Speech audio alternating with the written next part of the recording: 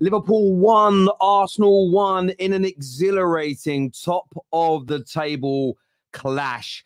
Arsenal remain top for the festive period. They grow a 6-point gap over still favourites with the bookmakers, Manchester City, a 1-point gap over Liverpool today. And I have to say, as a neutral watching this game, it was absolutely top class. It was absolutely top class indeed. The overarching performance from both sides.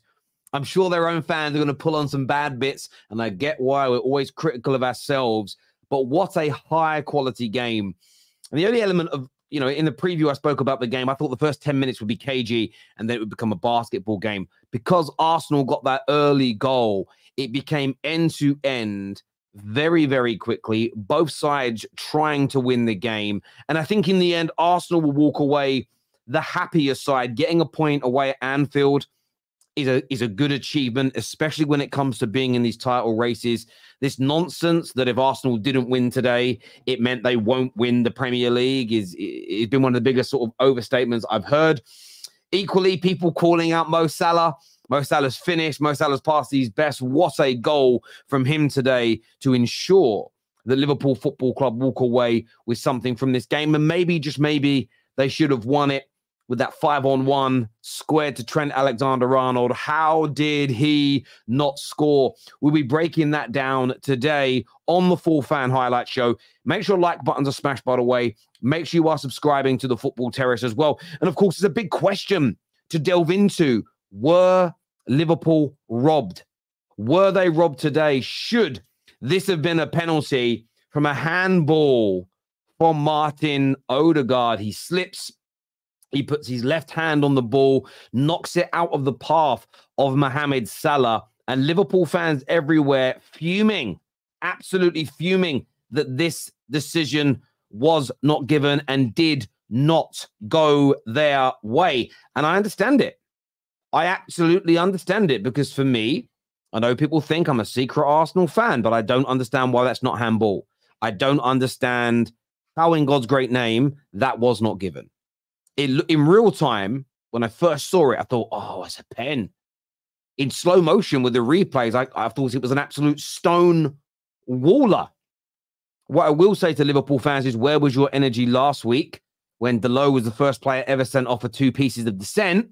None of you came out and defended Man United. Remember, keep the same energy, please, especially here on the terrace, as I do, because I thought that was a shocker from the referee today. I really did. So a penalty should have been awarded there. But overall, what a spectacle. What a game. And I think the negatives, I would say, for both sides, Liverpool really didn't create enough clear-cut chances and opportunities at home again. And I think not really forcing David Raya into making saves will frustrate them. The front line, barring Salah, really didn't get going today. I think from an Arsenal point of view, there's just one name that I think is going to be a big negative for him today, and that is Zinchenko. Zinchenko at left back defended so poorly at times, gave away possession in certain places more often than he should have been. Thought we had a real disaster of a game today overall. But I thought both teams had so many positives. Mo Salah for Liverpool, William Saliba for Arsenal.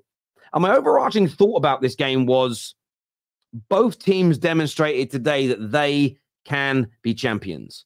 Both teams demonstrated today that they have the capability of winning the English Premier League in 2023-24. 110% in my humble opinion. Two of the best teams, not just in England, two of the best teams in Europe today, demonstrating to us the high qualities of the English Premier League. And of course, there's mistakes. But if you're telling me you don't watch football if you think that mistakes are not part of the elite level of the game. I want to get your views. I want to get your opinions. Who is this result best for? Some may say Manchester City because neither pulled further away from them. They sit 5th in the league right now. I know, of course, they've got a game in hand, but you must win it. Arsenal fans, are you happy with a point? Sir Alex Ferguson used to say that beat your rivals at home, draw with them away, and you'll become champion. Does that still make sense in 2023? Liverpool fans, 2 home games now without a win.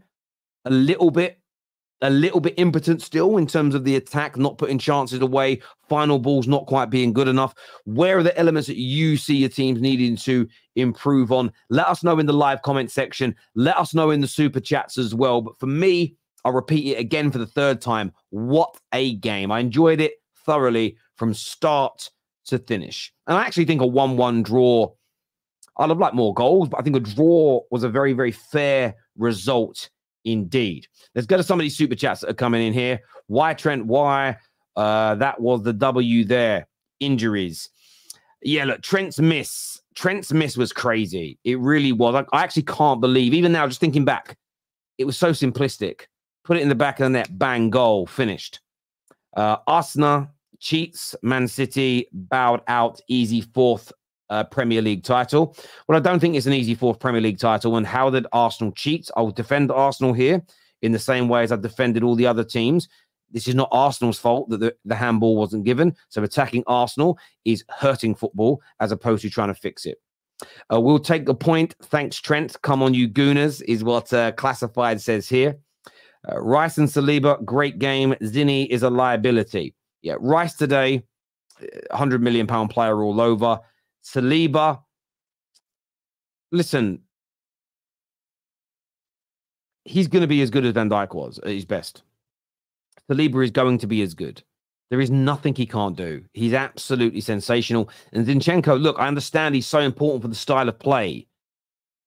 But if it wasn't for his fellow defenders or Declan Rice basically getting him out of drought, he could have cost Arsenal 2 or 3 more goals today.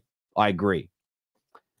Declan, man of the match. This guy is crazy. I thought Declan Rice was absolutely phenomenal today. Do you know, I want to shout out the other DM as well, though. I thought Endo, considering he got booked as well, I thought he had a really good game. He's been off the pace in the Premier lot this year, but I thought Endo was very good. Both DMs for both sides had very, very good games today. A clear robbery, Odegaard handball. Every Liverpool player played for that badge on their hearts. Soboslai, Konate, Endo. An immaculate performance by Liverpool. We deserve to win this. Robbed is what Loudmouth Football says. Listen, the players you mentioned, I thought all were very, very good. You were definitely robbed of the opportunity of that penalty. There's no doubt. And your players did fight. And that's why I think you guys can be champions. Better than last week. Disappointed not to win, but happy with the performance. Will be a concern when Salah is gone to AFCON, though. Others need to step up. Daniel, I think you're spot on there. And again, Lee Gunner, he angered them football gods. He shouldn't have said Mo Salah was finished. Shouldn't have done it. Powder dry. He's always going to score today. As a neutral, this was a beautiful game of football end to end. However, Liverpool bottled going on top with a 5-on-1. It's an interesting take, and I think it holds some water there. As much as they were robbed, that chance there, it should have been a goal. Arsenal fan here, that's a penalty. I'd be fuming. Do you know what? Fair play to you, Tony, as a gooner, for not being sensitive and calling that out. We very rarely hear from the opponents who benefit from a bad VAR decision calling it out. Well done, you, for being a football person. Instead of focusing on robbed, focus on Trent Alexander-Arnold's miss. Both are going to come up in conversation. I think excluding either is ridiculous, personally. Slipped and a pen, no chance. Listen, it's a fair point. It's a fair point, Mad Hatter. We're going to have that debate when the panel comes out. With their fans on their side, they did nothing. The Emirates will respond wildly. Not a pen on Odegaard because his knee slipped, same as Kai's penalty claim. Yeah, I thought Kai's penalty, the one on Kai Havertz was a foul, but it's not a penalty. And we haven't seen very many penalties given for very small, slight nudges. And they've made a point of saying that. So I'm glad they didn't give it because it would go against the protocols and the standards they have set. We paid the refs and they always give us the pens and 50-50s. It's true. We should have won the game. Liverpool got lucky, is what Alex sarcastically says here. Salah deserved 2 yellows in a row, just like last week, stopping an attack and kicking the ball away. I did, again, this is what I would also say. I called that out in the game. There was a moment where Van Dijk literally said to the ref, "Are you mad? Have you been drinking?" Didn't get booked. That's dissent. And then Mo Salah booked for the foul and not booked for kicking it away. We all knew. What I will say is this, though. They haven't come out and even apologized for the low thing. We know it was a mistake. The fact we all know it was a mistake means I don't want to see it more. I just don't want to see it happen again. If Anfield wasn't a slip and slide, maybe it's a pen. Fair point, Kenny boy. Penalty on Odegaard for Liverpool and one on Havertz. Well, that's, you think both were pens and neither were given. I suppose that makes it fair to a degree. Saliba was a matador. Point away keeps us top. Listen, City have won this in the Pep era where he's won Premier Leagues. He has lost to Anfield in a number of those seasons and got draws there. Seldom won. So again, Arsenal fans, do not be triggered by Arteta haters and Arsenal haters who now say there's no way you can win the league drawing away at Liverpool. It is the most nonsensical piece of BS anybody could throw at your club. I would ignore anybody that says it. It's crazy talk. Crazy talk. 4 in a row, load. That's a pen. Liverpool robbed is what Thanos City has got to say. Thank you, bro. How many times are we going to get robbed? And also, how in the world did Saka stay on the field? The referee supposed to dress in an Arsenal jersey. Arsenal can't win the league, like Jose said. City 51, Liverpool 49. Look, I will say this. I don't think Saka's was a second yellow. He won the ball but slipped. And I just don't think players should be sent off for that personally. I'd take a draw before the game. 2 excellent teams. Deckers, Saliba, and Gabriel, immense. You're bang on, Kelly. Absolutely right. Can Arsenal beat West Ham? You're hyping Arsenal again. I think both these teams today could win the Premier League. Could win the Premier League. Neither of my favorites, but could win the Premier League. I'm disappointed with the draw. We had better chances. Our attack is horrid. X for Welbs. Forget the DM in January. Bin an attacker and get a new one is what Sarima's got to say here. If player is falling down, it is not a penalty. That is the rules. If that's the rules, and I stand corrected. That's the rules, and I stand corrected. Konate played like a beast. Konate was really good today. And no, I don't think Saka should have been sent off. Konate was absolutely immense. There's a few times where he absolutely little broed Gabriel Jesus and just nudged him out the way. And Gabriel's not exactly small or tiny. Konate was better than Saliba today. Crazy. I thought they were both immense, to be fair. That penalty shout early in the first half, not a robbery, is what G. Pratt says here. Zinchenko benched the bench player when Timber returns. He may be. He may be. What a game. Arsenal did what they needed to. Thank you for the points. Liverpool, impressed by Liverpool. It will be a nail-biting title race. It will be. Terry, please talk about Odegaard running the game. I know there are agendas, but people need to keep it real. Odegaard made one mistake in the game in the second half where he made a turn inside and lost the ball. But I thought Odegaard stepped up today. I thought Odegaard had a very good performance, considering where you're at and who you're playing against. And the irony is, some will say, well, what did he do? And they'll talk about stats. Yet there are games where he scores or assists, and people will say, what was the performance like? I think Odegaard had a good game today. Would I say it was up there with Declan Rice, up there with Saliba, up there with Konate, Salah? No. I think he was in the next category down. But I thought he had a very good game today. 7.5 out of 10 along those lines, Enigma, I would personally say. By the letter of the law, it's not a pen. Odegaard lost his balance and put his hands in a natural position. Did we all forget the rules? I get you. It still felt to me like he scraped the ball out the way. And maybe he did it by accident. I feel very hard done by if my team didn't get that pen. There was a number of penalties last year that were exactly like that I called out and felt Man United should have got. So and one for Chelsea as well. So I'm going to stand by that and not be a hypocrite. But if that's the letter of the law, someone wants to share it to me, then I'll change my mind maybe. Saka should have been sent off too. I disagree with that one, bro. Anfield pitch was poor. Saliba and Rice were immense. Liverpool players injured themselves fouling us, is what D. Cunningham says here. Thank you, D. Liverpool robbed 3 times today. Clear penalty. Second yellows for Saka and Havertz for diving. Havertz didn't dive. He was pushed in the back. This is coming from a City fan. It evens itself out after calls Arsenal have had. Either way, both clubs have shown some respect to each other over the last 18 months. Listen, both teams are title contenders without a doubt. Martinelli was absolutely awful today, but we take the point and keep it moving. I do agree. I think Martinelli had another poor showing today. Very rarely beat his man. Balls into the box, not good enough. There was a time where a ball was played across the 6-yard box. Should be making runs, runs to that back post. Isn't doing it. Not very good at all. I agree.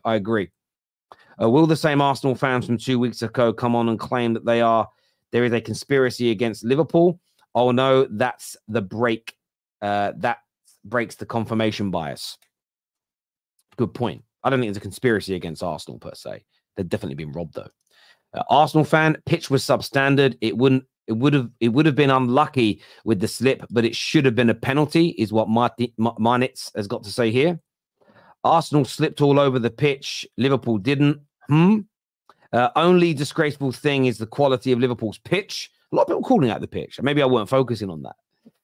Arsenal players all win gold medals for diving. Tactics of a desperate team. Stinky is what Phil's got to say here.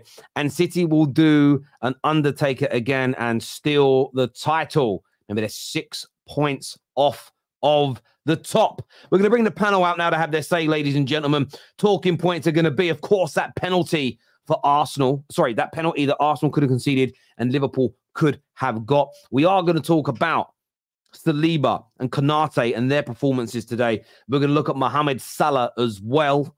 Talk about him. Is he finished, as people were claiming last week? And of course, then we're going to get people's opinions on where their teams need to improve. So we're going to go in that order as opposed to hearing everybody's individual match reviews. I don't want to repeat too much stuff, and we'll kind of go into it from that direction. Make sure like buttons are hit. More super chats to come later on the show as well. On the show today, we've got Sard, we've got Souls, we've got Samuel, we've got True Gunner, we've got Matt. I'm sure more people will be joining us very soon as well. Welcome back, gents. Congratulations on the draw. I don't know if that's the right thing to say, but well done for giving us a great game. I want to go to Brandon first. Was it, in your opinion, a penalty to Liverpool? I think so, Tel. I think you've seen them given throughout the season, throughout last season. I think we was very lucky to get away with it. I know what people are saying about Odegaard being off balance, and maybe that factored into their decision at VAR, but when you look at consistency, that's where I think Liverpool fans can have an issue, because whether it's a penalty, whether it isn't a penalty, I don't think anybody really knows what a penalty is these days. I mean, personally, when you look at one like that being given 1 week and then it's not being given the next week, I think it's more about the consistency of the officials more than it is, is it a penalty, is it not a penalty? I think it would have been harsh, but at the same time, when you look at and reflect on games that have happened, like I say, this season, previous seasons, where penalties like that have been given, you have to say that in this day and age, it probably was a penalty. But, we got away with that one. And I know you don't want to delve into the game too much, but I've only got a short period of time. So, for me, I think Arsenal started really well. First 10 minutes, 15 minutes is exactly the type of, start you want away at Anfield. We're putting them under pressure, creating opportunities. We had a few half chances, which maybe we could have done better with. But for God's sake, Alexander Zinchenko, tried his hardest to allow Liverpool back into this game. Pathetic defending, when you're up against Mo Salah, left foot, right? That guy has scored over 200 goals from the wing, predominantly on the left, on his left foot, cutting inside. And you allow him to cut in so easily as well. It was pathetic. And he was pathetic all game. Martinelli was awful today, and it's fine margins between these two teams. But there was 3 or 4 players for Arsenal today that really did let us down and didn't give us the performances that we know they're capable of. Ben White was another one. I couldn't understand why he was, standing off players when he was 1v1 so much and allowing them to cross it or shoot. Luckily it didn't cost us, and that 5v1, maybe Liverpool win the game. But I look at the two teams, Tel, and I don't think either of us are winning the league for the pure and simple reason is both teams have great quality, have very good quality. But when you look at the amount of chances that we had, the amount of chances that they had today, and just not finishing their chances, I think that is going to be the sticking point for both Arsenal and Liverpool in certain games like this. Like, you've got to finish your chances, and I think that's where we'll come unstuck, and that's where you'll see maybe Manchester City come back into the fold again. So yeah, that's my overall on it. I hear you. I hear you on that. We'll get on to our performance soon. Sam, you're a Liverpool fan. Do you feel hard done by not getting that penalty, which could have been decisive in this close game?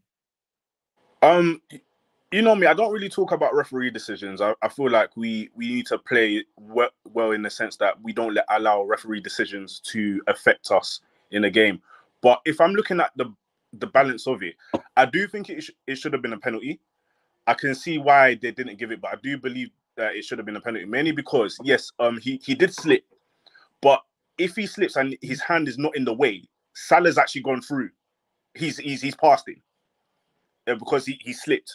But obviously, because his hand is in the way, the ball manages to go out of Salah's way, and then it's actually cleared the danger for Arsenal. So that in that sense, I do believe it was a penalty. Again, when looking at it, I've seen, like, in previous seasons, people actually getting it. And if it was, and I'm gonna have to be fair, if Arsenal had that same, I would have called it a penalty as well. I have to be fair. So as I forgot, I think his name is Brandon.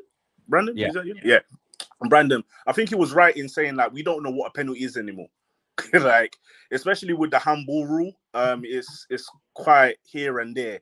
So, but in my personal opinion, I do believe it was a penalty because if if Odegaard's hand wasn't there in the way, Salah would have been through or past him.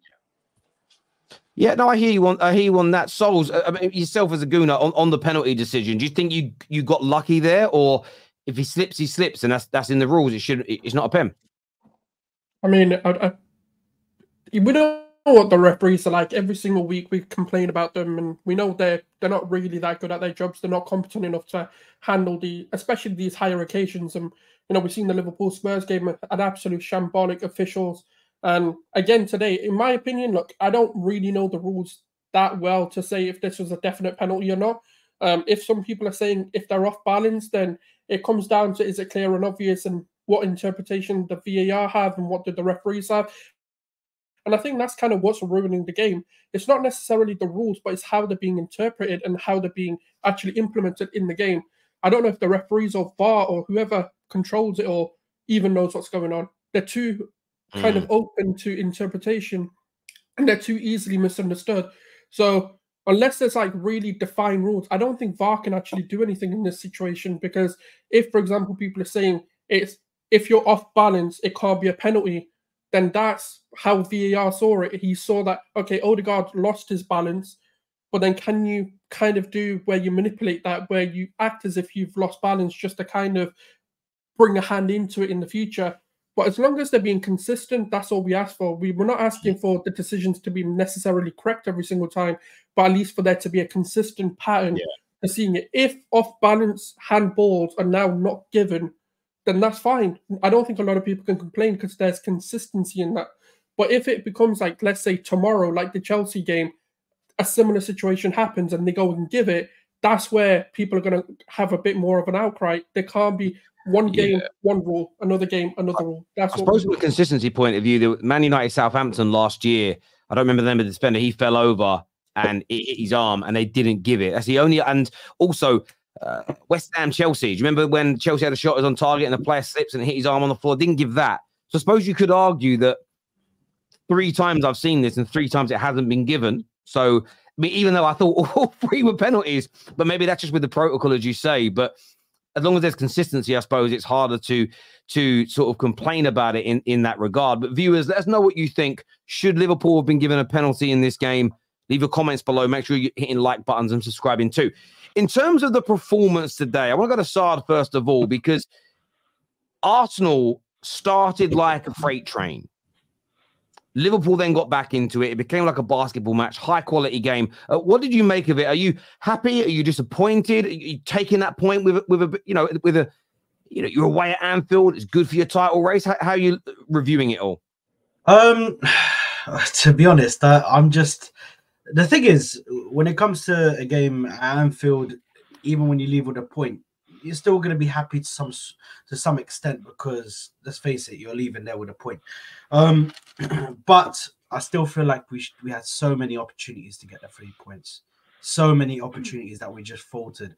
There's so many opportunities that the ball was coming across the box, and we just needed somebody at the back post, from Martinelli to Havertz, just not getting in that back post. Like as soon as Saka is running, I think there was one where Saka put it across. As soon as I see Saka running, even me, I'm just an amateur footballer, bro. I whenever I'm playing football, I know if my winger's running and he's running across the wing, I know I need to sprint to the box because he's gonna cross it. He's got 2 defenders on him. What is he gonna do? Try and take both of them on? No, he's not. He's gonna cross it. So you have to get into the box. So why people are not getting into the box is crazy for me. But overall, I think the performance, it was a back and forth, jabs from both teams. And listen, it was a game that was two of the best teams in the league going at it. Zinchenko is disappointing. Defensively, he's the Achilles heel of this team. And right now, I'm just praying and hoping. I can't wait to see Tomiyasu and Timber's face, bro. I've never wanted to see two people just turn up out of nowhere in my life, bro. I'm praying that these guys come back as soon as possible because we need them. We need them just for their defensive ability because, listen, for me, Zinchenko just can't handle it defensively. He's a midfielder. Let's just leave it how it is. He is a midfielder. He is an 8. Yeah.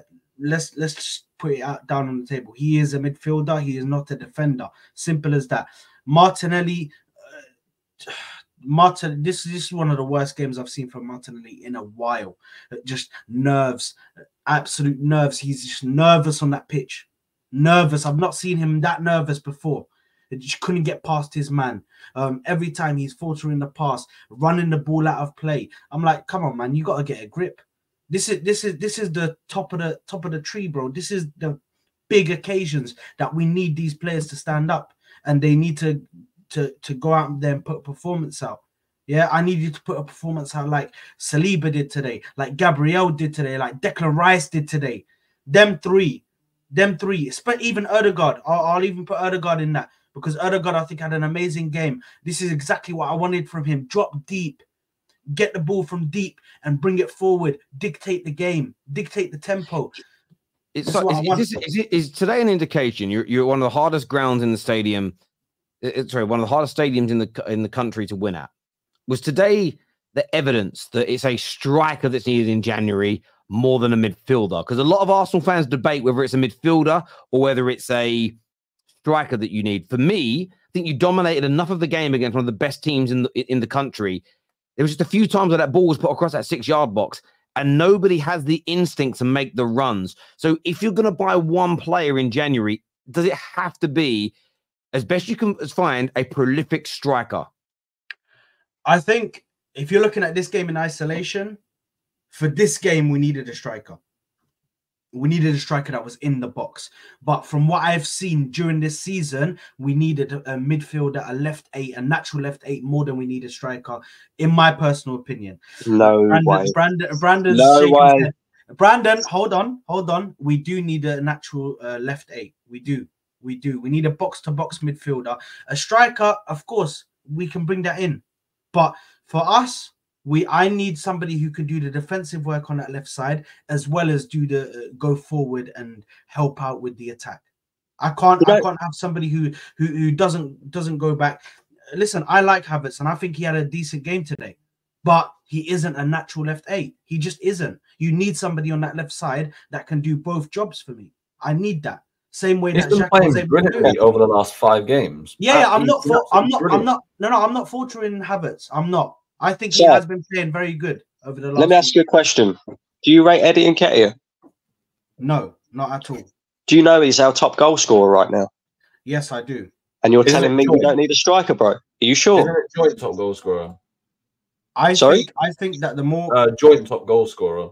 Yeah, exactly. But the point is we all sit here and we say week in, week out, we don't rate Eddie Nketiah. We need an upgrade on Eddie Nketiah. He's currently our top goal scorer. That tells you everything you need to know about our attack. Yeah, but he did bang 3 goals in against Sheffield United. I know that. But the point is we played 18 games. Saka hasn't scored more than Nketiah. Jesus hasn't scored more than Nketiah. Martinelli's not scoring more than Nketiah. And I know we share the goals around the pitch, but if we had that clinical striker who can guarantee you 15 to 20 goals a season, you see a totally different Arsenal team. I can guarantee you that. Because a lot of these chances that we are currently missing go in the back of the net, and they're the difference between us winning a game and drawing or losing. Brandon, for me, it's very close. It's very close. Yeah, it's not. We need a midfielder, the striker. We can leave that. It's not the most important thing for me. It's very close for me. All I think is that helping us with the build up, helping us with the defensive work, helping going back. We need that left 8, and that's what I hold important. But I definitely understand the arguments. I'm not saying that we don't need a striker. I see the arguments that we need a striker, and we're screaming for it as well. Sorry, that's right, mate. No problem. Matt, how do you see this? Because obviously today, look again. I see it as a neutral. I thought overall, you did really well today. But when it comes to improving, do you think it's the striker or the midfield that you need to spend that money on in January? Well, obviously, a striker is one of the options, but I personally do think it's that left 8 because we don't have a natural left 8. We don't. And it kind of frustrates me because at pre-season, we originally thought that Emil Smith-Rowe was going to be that left 8 because that's what he was been training in. He was being coached in that pretty much all year from his injury that he had last year. And he's not really come into the team as that left 8. So I'm actually quite frustrated in that we don't have a natural left 8. There's kind of 2 positions, I think, which is the left 8 and the striker that we need to buy in January. And in terms of the striker market, Tony's valued at about 80 million. We just don't have that money to just splash out in January. And a left 8, I think we'll probably get that in the summer. But yeah, I hear you. Sorry, Tal. Can I just interject real quick? I find this absolutely I can't believe what people are saying here. They're talking about the left 8. Granit Xhaka was never a natural left 8. Granit Xhaka did a job, and Kai Havertz is doing this. And he was short term. He was short term. Short term. But Kai Havertz is doing a similar role now with different attributes. Obviously, we've got the long ball, so he can hold the ball up. He's pretty decent in the air, and he helps us win the ball high up the pitch by doing that. And now that I was never for the Kai Havertz signing, but now that he's starting to come into form, do you not think a striker is more of a priority than Kai Havertz, who currently at the moment is performing in that left 8 role and doing just as good as what Granit Xhaka did do last season? He scored 4 goals and created 1 assist in the Premier League so far this season, Kai Havertz. He can only get better, surely. We're not playing Liverpool Anfield week in, week out. And I thought he did really well today. So I look at it and I think striker is priority because like Saad was pointing out earlier, there was so many occasions today where the ball was coming in the box and nobody was making that run. Nobody. That's where we need the striker. Jesus he wants to drop deep. He wants to bring others into play. We need that striker who's going to be there in the box when the ball comes in from Bukayo Saka to finish the chances off. And that's the most frustrating thing for me as an Arsenal fan. We create so much, but we just don't finish our dinner. So what striker would you buy then in January or in the summer? I'd take Ivan Toney. Because he can do the similar things to what Jesus does, but he also, as a natural a natural number 9, a natural striker, knows where to be in the box as well and when to get in there. He's tall, he's physical. I think he's got all the right attributes to be a striker for Arsenal. So who would you go for if we can't get Ivan Toney? Because at the moment it's about 50-50, I think, that we probably get. Well, obviously, you don't want to go too far down the list because you don't want to end up bringing in somebody who just doesn't suit the role. And there is only a handful of players out there, but it's up to Arsenal to go out there and do it. At the end of the day, right? The biggest frustration for me with Arsenal last season, we were top of the league at Christmas. We had an opportunity to go out in January. do the business to get us over the line. And we brought in Jorginho, we brought in Trossard, but it simply wasn't enough. This time around, we need to identify what we need. And if it costs us £80 million or £100 million, and it means we're not going to get a player in the summer, but it means we're going to win the league this season, go and do it. Go and do it. I think you guys definitely should. We're going to come back to Arsenal in a minute. We've got super chats to do. Sam, from your point of view as a Liverpool fan, Mo Salah today stepped up again when needed. And I thought, he did the finger to the ear. He has heard what people have been saying all week. He's finished. Should he be sold? There's been Arsenal fans writing him off as well. Mo Salah stepped up again for you today and scored an absolute banger. To be fair, I was a little bit confused when Arsenal fans were trying to write off Salah when they got Zinchenko at left back. That don't make no sense. It don't make no sense. I mean, the ball from Trent was world class. Oh, yeah. That ball was brilliant. And then the touch. And to be fair, I was looking at my screen, I'm thinking, Salah, take him on, just take him on. And Zinchenko just let him just go on his left, and he absolutely smacked it near post. Yeah, because he can't defend. He can't defend. Like, to be fair, it's kind of like our attack has struggled in recent weeks, but Salah, he's inevitable. He's gonna get a goal in these big games. He's just gonna get a goal in these big games. There's not really any stopping Mo Salah. I mean, when we're talking about our front three, Diaz and what's his name, Gakpo weren't good today. They weren't good, and the reason with Diaz, and I think he's lost a lot of confidence. He can't beat his man. As soon as Nunes came on and went on the left wing, boom, he was giving Ben White trouble. I think Klopp made a mistake today. After Darwin on the left, he should have started with Darwin on the left, exactly. 110%, because he's a nuisance out there. And Luis Diaz, he has lost confidence, but he's just been found out. I think he's got one or two tricks, and the tacticians and coaches at clubs watch it and go, well, if you put him on this foot or you get close to him in this way, it nullifies him. And something's happened where he just doesn't look like the player. I know he's had injuries as well, to be fair. Yeah. The fact Klopp didn't start Darwin today, I thought gave Arsenal such an advantage. Remember what I said last stream when I said to Ram, what were we saying about Nunes left wing, Diaz up top? And I know Ram wasn't trying to hear it, but this is exactly what I was talking about. Because remember when we beat you 7-0, who was left wing? It was Nunes.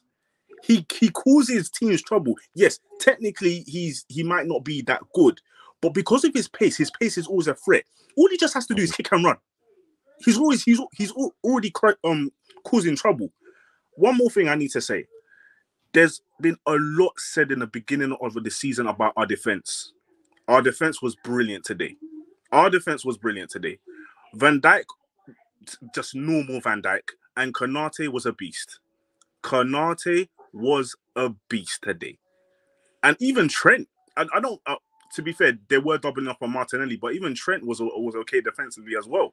And Gomez, when he came on, he was good. So, like, I've always said this, is like, people really went in on our defense, and I said, our defense ain't that bad. Even Endo, for what he is, he had a good game. He had a very good game, Endo. So the problem with me, I come into January, I still will say this: we need a DM and we need a centre back, not because the centre backs are not great. I just don't trust Konate and Joe Gomez injury record. So we need another centre back. A DM is kind of a must, because if Endo goes down, then we don't really have anybody.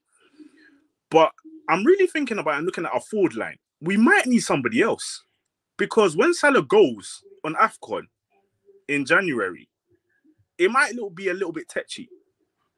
Hold up a minute. You've got Gakpo, Salah, Nunez, Diaz. Who else have you got? Is that literally it? Yeah, can I ask you a question though, Matt? Let me throw this to you, Matt. Let me throw this to you about that. Yeah. If I have a Ford Fiesta, a BMW 3 Series, an Audi TT, and a Ford Mustang, how many cars do I have? 4 or 5. Sorry, I want exactly this. If none of them work, how many cars do I actually have in reality. Yeah. How many cars Yeah. can actually drive? 0. So Liverpool have got a lot of people, but they don't deliver enough. And if none of them step up when Mo Salah leaves, it doesn't matter how many you got. There's no engine in them. Do you know what I mean? There's no steering wheel. They're none in void. Sorry to jump in, but that's I like that analogy, Tell, bro. One more thing before I have to go.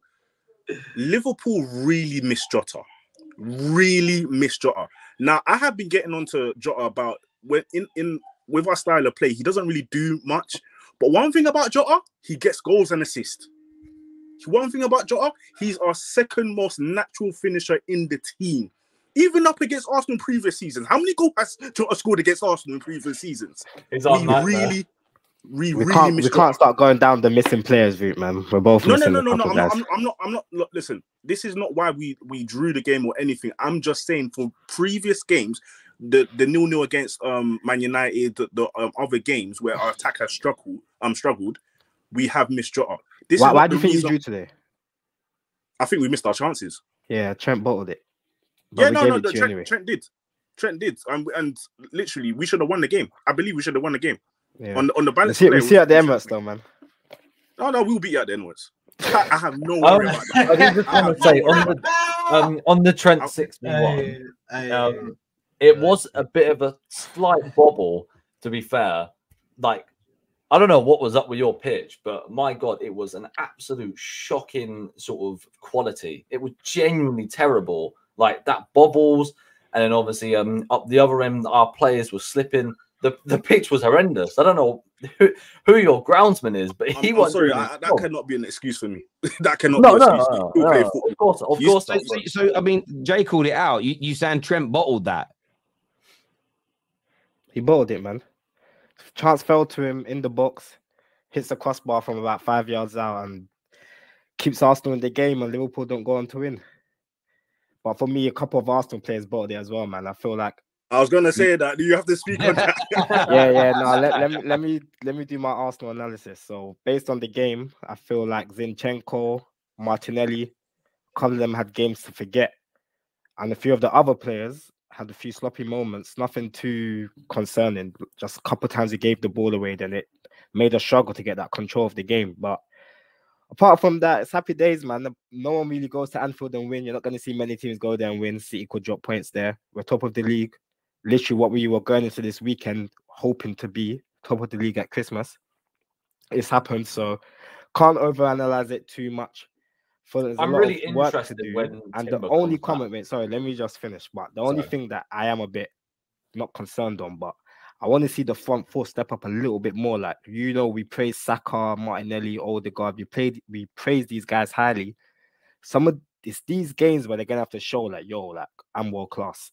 And then that's when it's like cool. But there's a couple of these difficult games that I'm yet to see us turn over away from home. But at the Emirates will be a different game. But we're top, man. Can't be criticizing, analyzing, talking about we need this in January. My question to you all. I want to go Souls first on this. You are top. You're clear of City by 6 points, who are still the favourite, so I think it's significant. 1 point ahead of Liverpool.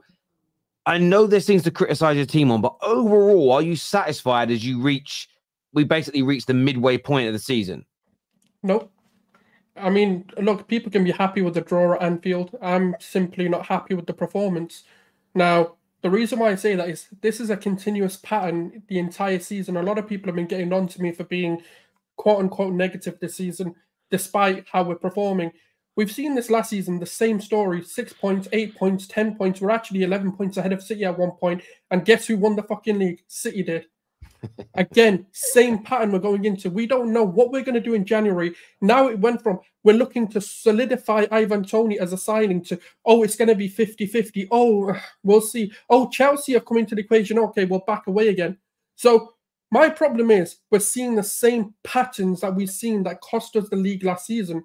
Now, this is why I always say, and I will continuously say it, we don't have a single world-class player. Maybe at the cusp of world-class, maybe good level players, but we don't have a world-class player. What is it going to take, right, to turn this team into killers? Do they need to get their mums cussed out or something? Because these guys are too soft, they're too nice. They'll get their goal and start playing like donkeys. What is going on with this team? We need to have a ruthless mentality. We've got two killers right up our backside wanting to win this league. Man City are not going to be like, oh, do you know what? Arsenal ain't won it for 20 years. Let's just let them win it. No, Liverpool aren't going to be the same. We are too nice. We back off. As soon as we scored, we backed off. We don't have that intention of beating a team 6-0, letting them cry, let them suffer a loss. We just don't want to kill teams off. And I know people are going to bring Bournemouth into it. We beat them 4-1 or whatever, but it doesn't happen consistently. And I've been saying it. I don't care what the stats say. I don't care what anyone else says. We create enough chances, right, to put burying these games.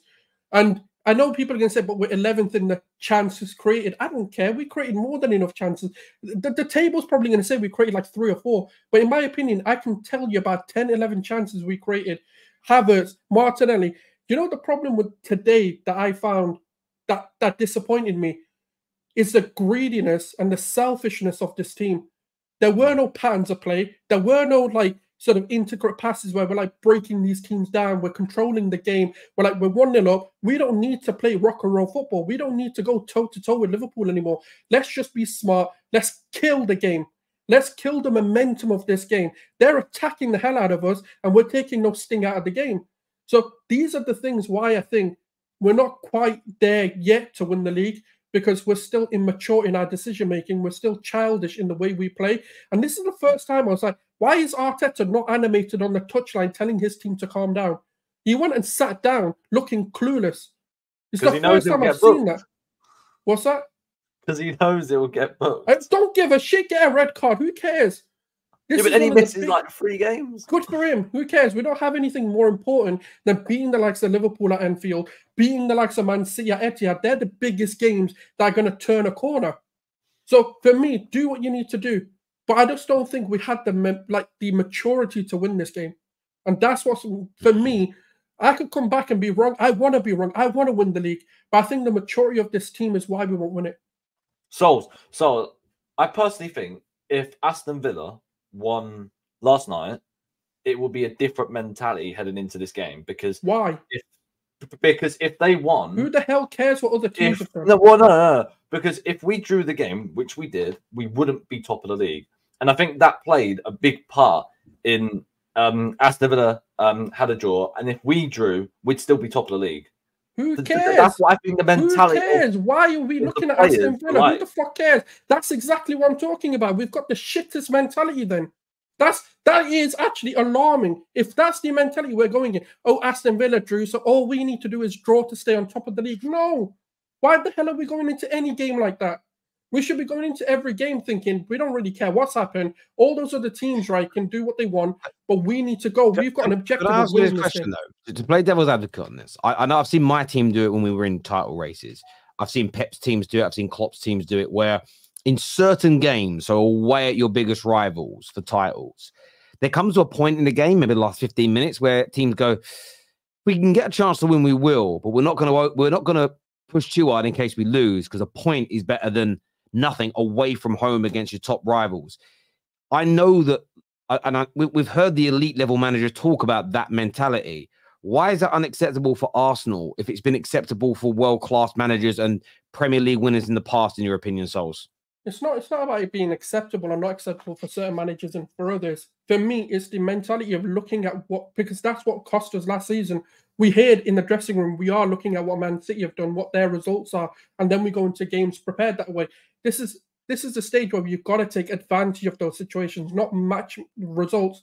We're not the team that are bona fide favourites to winning it. Man City doing something is different to us doing it. We need to be nearly perfect to win this league, because we know there's a lack of quality in certain areas. We do have not really the experience to win the league. So we need to give ourselves the best opportunity. And for me, I think this is the perfect opportunity to beat a Liverpool. And we shouldn't be looking at the likes of Aston Villa. It doesn't matter what Aston Villa do, because in my humble opinion, I don't think they're in the title race.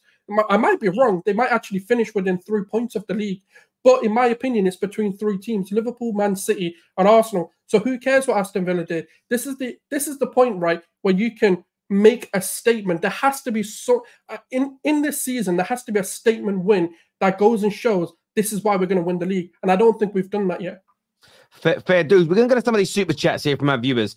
This here says, whoever's saying Odegaard doesn't do it intentionally needs an eye test. Liverpool was the better today in every aspect, Terry, you know that. I wouldn't say Liverpool were better in every aspect. I think that both teams defended. I mean, I haven't looked at the stats, but I just feel like they're relatively similar. I didn't look at any stats during the game. I was watching the game with my brother. I did eye test data. I didn't look at any stats. Possession 50-50. Look at that. Shots 13. This is how you know your eye test good. I swear on my children's life, I haven't looked at a single stat. 51% possession to Liverpool, 49. 13 shots each. Let's see shots on target. 3 for Liverpool, 2 for Arsenal. Both had 6 off target. 4 shots blocked for Liverpool, 5 shots blocked for Arsenal. It was so even. Even when you go to look at the player ratings on this website, the average rating of Liverpool was 6.66. The average rating for Arsenal was 6.63. So you could argue Liverpool were marginally better, but it was at Anfield. So if your eye test works, you knew that game was so even, in my opinion, Curran. And there we go. How many times did players slip on the pitch? I didn't really notice it that much. But then it's not my team, so maybe I'm not focusing in that way. If even the ref Rice had a slip, yeah, and he never slipped. If the ref isn't going to protect Saka, he'll just have to take out your fullback. A good game overall from 2 top teams. Respect to Liverpool. Come on, you Gooners. It was 2 very good teams. City fans showing up, trying to be involved in a title race this season. Bring on KDB. We are no longer scared. Come on, you Gooners. Oh, I like the chest there. I mean, City are involved in a title race, my bro. Both had 50% possession and both had 13 shots. There we go. I didn't know. There we go. Fair. Even Saliba said in an interview it was a penalty. Interesting. I'll have to go and watch that, but interesting. Odegaard dribbled the football like LeBron. Decent form, to be honest. Havertz's push was a penalty as well, in my opinion, is what Nate says. This here from Low Keys, an Arsenal fan, says Saka, Martinelli, and Odegaard are not world class. Do you both agree with that? Yeah, I don't think they are. Saka is probably the closest, but yeah, I agree with that. Interesting this season how just the levels slightly dropped, and I'm intrigued to see how much better it's going to get. I think Odegaard slipped, but he was on his way down purposely. Puts his ball hand to ball because he knew the slip would save him. Should have won despite that, though, is what Mohamedou says here. I think he's a Liverpool fan, of course. Fartinelli not even better than Jackson. Let's not be silly. Odegaard's hand wasn't there. He wouldn't be a professional footballer due to only having one arm. He would have face planted on the floor. The guy's not wrong. He's not wrong. He's not wrong. That's actually quite funny. Thank you, Pete, for that super chat. In my eyes, it's a penalty, but like 2 weeks ago, the rule says defender accidentally handballed is not a penalty. Good game overall. Definitely was a good game. Can't deny that. Arsenal played well. Liverpool should have gotten the penalty, same as Romero's handball against Arsenal this season. Are Arsenal fans really ready to speak about their game management is just driving and wasting time? Yeah, I mean, it wasn't the same as the Romero pen because he handballed it when the ball was going into the goal. That is not the same. I think about the diving and time wasting. Bro, listen, that's going to be in every team. Every team realistically time wastes. If we're looking at it objectively, every team is going to time waste. But listen, the game management, that's probably where Arteta needs to learn a bit more, when to bring players on, how long to take with his substitutions. But listen, he's still a new manager, 4 years into the job, man. 4 years as a professional manager. Terry, can we also talk about how Liverpool got 2 yellow cards and we got 5? And we had the same amount of fouls as well. Like, look, I think a lot of Liverpool fans are stating that Saka should have gone. I don't think so. I think he slipped. I think it would have been very. I remember when the shoulder barge or something. Oh, I remember, when he slipped. I remember when Ander Herrera got a second yellow for doing that years ago. So I'm not going to be hypocrite by coming out and saying somebody else should be sent off that way. I did think for the fact that the referee was asked whether he'd been drinking alcohol because of a decision to not be booked for that, when at the same ground last week the low got sent off literally for 2. I think that was a little bit harsh that he didn't get one there. But I didn't think the referee, barring that penalty, I didn't think he had a bad game overall. I think he let the game flow in the right places. Where I always find weird is sometimes, though, he'll give a foul for someone pulling someone down. And then there was a time where Eddie Nketiah, I think it was pulled down. And he just went, I don't get it. There was a little bit of that, I suppose. Odegaard didn't create one clear-cut chance. Did he not today? I mean, he mostly passed the ball to the wingers, and then he was helping with the build-up. He was helping with the build-up. Yeah. Somebody who helps with the. He had a very good game, though. I thought he might have been the creator. Actually, no, he did have an assist though. He did have an assist for the free kick. Oh yeah, for the free kick. There we He go. done a free kick, so that was a chance. Manny here says piss poor performance individually from Martinelli, Saka, and Zinni, but a good enough performance at Anfield. Getting pocketed by Gomez is embarrassing. I can't lie. Give me Tony and an 8 in January at all costs. What was interesting is Saka. I thought Saka had Tsimikas on toast.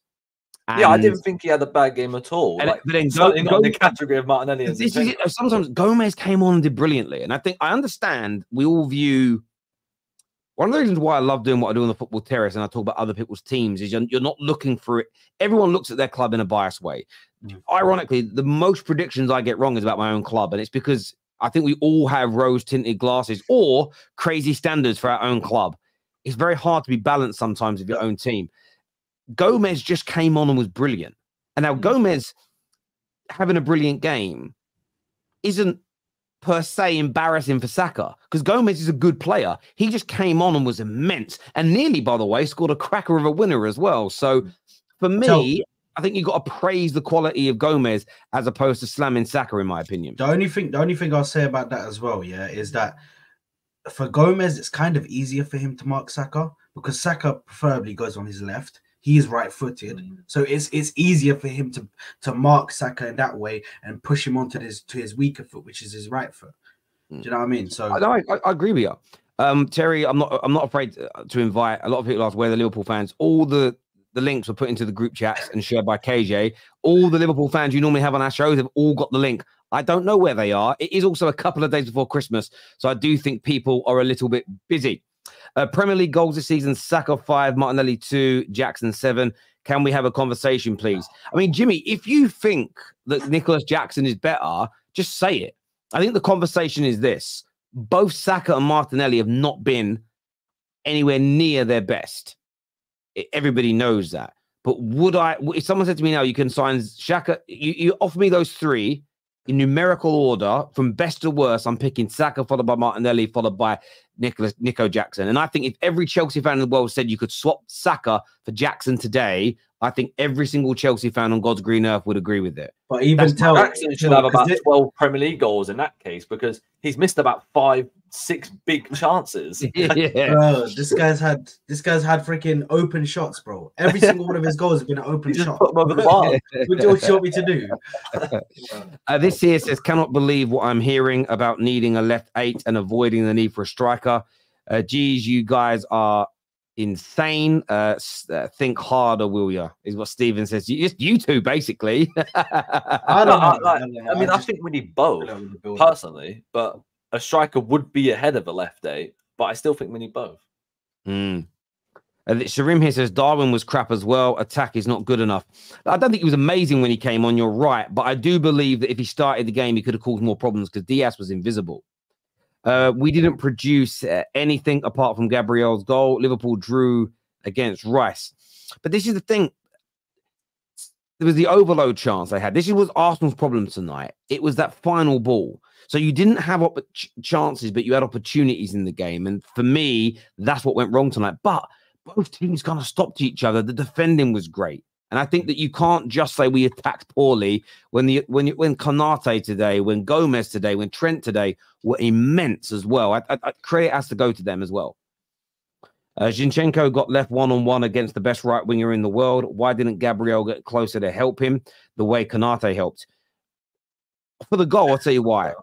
Because that ball that was played was hit so early and so accurately, it made it hard. And if the defender then steps out of his position when the team isn't set, you're going to leave massive holes.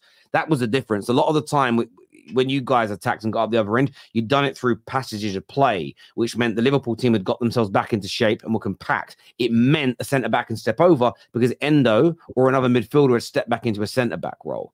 You can't sometimes do that when it's a quick, well-timed long ball that opens the team up and breaks all those lines. That's why, in my opinion. Why was the pitch so slippery today? So many times players slipped. Listen, studs, bruv. Studs. Wrong studs. It's gonna happen, bro. Everybody's Wrong complaining studs. about these pitches, bro. It's gonna happen, bro. My bro here, AMT, says, get a striker, put Jesus on the left, sacrifice Martinelli. I mean, when you say sacrifice him, you don't mean sell him, do you? You mean just bench him? I think is what he means. Gabriel Martinelli had 15 goals last season. Like, I think people are forgetting that he's just not at his peak form that he was. Do you know what happens? What happens is this. Gareth Bale went through this. You go through these peaks and troughs when you're a young player, because what happens is the coaches watch you and go, okay, well, these are the 5 things he's brilliant at. These are his 2 or 3 weaknesses. So they set up tactics to force a player towards his weaknesses. It then becomes about that player developing a way to circumvent that. And the world-class players they work out ways. I remember the whole of Ronaldo's career at United. Every time he started doing well, players would start to nullify him. And then it was his job to work through that.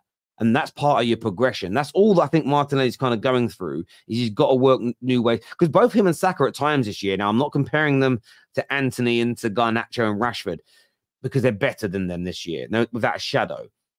But too often do I see both come inside and just try and whack it with their strongest foot. And it's like, you've got to work on more than that to progress to that next level now, because people have worked that out. You've got to go more on the outside, I think. Maybe release the ball a little bit quicker. And that takes time. They're young. Putting all the water on the pitch only for Trent to scuff his shot in that 5 versus 1 situation. Karma is great. These conspiracy theories are crazy, bro. Klopp just confirmed that Costa broke his collarbone, so we don't have a left back now, and Konate turned Jesus back to wine. Turn wine back to water. Up the Reds. I like that, honestly. That's a good one. I get that because of our Jesus chant about you guys got a chant about that. This is an Arsenal fan. I have no idea about this chant. Turns water into wine. And I suppose that's in reference to old what's his face from Nazareth. You know what I mean? That's close. Big up birthday in a couple of days. My lord, thank you. Lad in the green hat. He's obviously gone now. Are you Lee Gunner in disguise? Point at Anfield is a solid result, and they did not effing outplay us at all. I think everyone's allowed the standard argument's interesting, because if your standard is we have to outplay Liverpool at Anfield when they're in a title race and brilliant and win, and if we don't, I'm going to be angry, then your standards are a madness, because Pep don't have those standards. Pep don't have the standards to do that. If you get a point at the Anfield and at the Etihad, then you're sorted, because you got to rely on the home games. I take my chances against. I agree. Now, of course, Pep wants to win and sets up to win like you did, but Pep ain't going to leave with a draw at Anfield and goes, you know what, we're a crap team because we couldn't win it. Crazy. I accept to demolish I expect to demolish every team every week is a useless argument, is what Steven says. Need a statement win to prove you can beat City. You mean like the time we beat City? Laughing my ass off. Stop waffling. I think he means beat City to the title as opposed to beating City in a game, to be fair. Question, Terry, Trent got a yellow for a push versus Newcastle, but Saka didn't. That's what I don't understand. It's about cynicalness, though. And we all know that at times referees don't give yellows when players are already on yellows. They move the bar up, and it is inconsistent. You're right. This statement win thing is nonsense. We beat City and then nearly lost to Chelsea the following week. Points are gained against weaker sides. Thank you, Nico. Don wouldn't trade Nico for Saka or Martinelli, to be fair. Remember, he said he wouldn't trade Mudrik for Martinelli. That stinks. I don't believe him. Saliba, Gabriel, or VVD and Konate, who are you taking at Man United? I'm going to say Saliba and Gabriel, but I'll tell you why, before anyone goes, secret Arsenal fan, just because Van Dijk's age. If Van Dijk was 4 or 5 years younger, then I'd take them too. But because of Saliba and Gabriel's age, you're going to get longer out of it. So there's logic to it. But Terry, you're going to get clipped up now. Let him. Martinelli scored most of his goals in the second half of the season, which is true. Bring a top striker. Who is benched? Probably Martinelli right now. If you bring a top striker, it's actually probably going to be Nketiah who's going to get sold. They put him on the market. Yeah. So they've said that they're willing to take 40 million to 45 mil bids. I think Good if price for Tony, I think if we buy Tony in January, I think Eddie Nketiah goes to Brentford or he goes. Yeah, that could happen. It's amazing how so-called world-class players can only use one foot. Saka always cuts in and won't use his right. It's becoming predictable. No. I've seen him so many times score goals with his right foot, ping balls. Two of the balls that he pinged across the box, which were clean balls that would have, if you had anybody at the back post, it's easy touching to the goal. Both of them with his right foot. So please don't tell me. Ben White is his partnership, and he's not been on form either. So I think that does kind of play, because last season Saka was cutting in, he was going to the byline, he was overlapping with Ben White. They were absolutely brilliant as a partnership, and that's why I want that for England. I hear you. Married on the Morons back at Terry, you said Martinez is better than Gabriel. So what are you saying now? What are you saying now, Tal? Very easy. But the question wasn't who would you pick to pair with Martinez. It was which of the two centre-back pairings would you take? So I answered the question. Idealistically, right now, I would, if I had all the options, I'd take Saliba from Arsenal and pair him with Martinez. So that is what I'm saying now, my friend. With a new manager at Man United, by the way, not the one we've currently got. I didn't answer my question, who is benched. If I was Arsenal and you went and got Tony, I'd be putting Jesus onto the left and I'd be benching Martinelli. I would probably sell Nketiah to raise the money if you need to. That is what I would do. Boys, I want to thank you all. Terry doesn't rate Saliba. So what do you mean I don't rate Saliba? Well, I literally picked him, right? And then what are you talking about? Don't you listen, Mohammed Ahmed? Is there wax in your ears? You need to go to your local Turkish barber to get the old, when you get the wax done in your ears, brother. You got to go get that done, my G. I just had that done for Christmas. Nose feels a bit sensitive after that, but get it done. Listen, end of the show now, because I'm going to go spend some time with the family, because it's Christmas time here in Blighty. Do us a big favor and hit the like button. Please subscribe to the Football Terrace as well. We're back tomorrow with more content, including the match reaction. My first ever time working Christmas Eve. Can't believe it, but I'm working. I'm there for you, man. Tomorrow for the Chelsea Wolves game. Until next time, take care. Goodbye. God bless. And I'll see you all again soon.